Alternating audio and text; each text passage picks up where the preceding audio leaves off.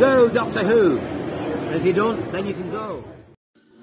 Right, hello guys, you're watching Go Doctor Who, and today we're going to do 5 favourite Dalek stories of all time, and yeah, happy 2021. I mean, this video is being filmed in 2020 before the special was announced, so if you haven't already, check out my review of the New Year's Day or Christmas special. I'm filming that advanced that I don't even know that this is, don't know whether it's Christmas or New Year, but obviously you would know I've reviewed it on the channel, and I've done a trailer reaction to the trailer as well, because that's what I normally do on my channel, so I know I will be doing it even if it's the future me doing videos. You get what I mean. Anyway, I haven't seen the special, but I'm going to rank 5 of my favourite Dalek stories. Also, I've got a plan for 2021, all the way up to December, and then on the back, I've got loads more ideas for next year, so I'm pretty fine for all video ideas, and yeah, there's just loads to come on the channel, so you might as well subscribe, get the little bell so you don't miss a video, and yeah, let's get on to it. 5 of my favourite Dalek stories so far before the special was announced. I hope that special's going to be good, I hope it would make the list. Anyway, last place but even at last place, there's no bad episodes because it's my 5 favourites, so yeah.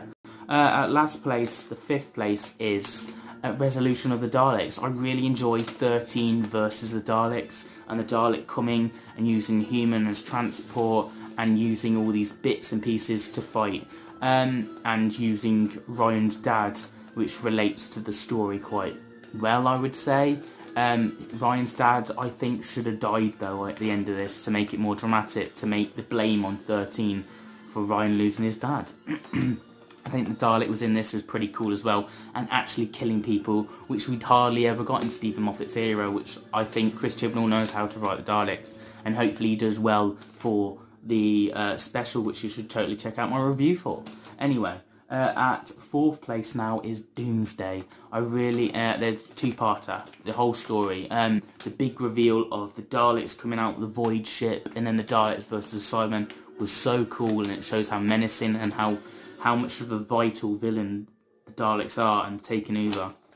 At 3rd place is Dalek. I think it was made in made for 2020. You know, the time period that the 9th Doctor and Rose arrive in is 2020.